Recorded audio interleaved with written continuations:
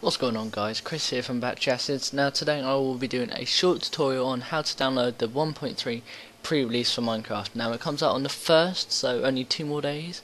So this is how you download the pre-release. So you want to go to this site here, the link will be in the description, and you want to scroll down till you see client. Now just click the client one, the server one you don't need, just client. So you want to click client, you want to save that to your desktop, and it has to be called Minecraft. Don't call it anything else, otherwise it won't work. Just name it Minecraft. So once you've done that, there it is. I'll just put it out of the way.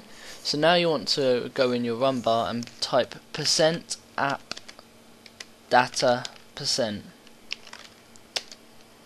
And as you can, that'll be in the description if you couldn't see that, by the way.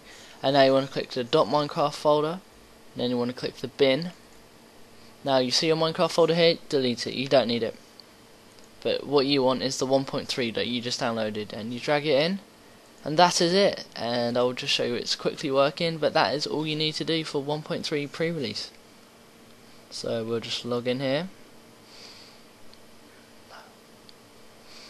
And there it is, 1.3 Minecraft.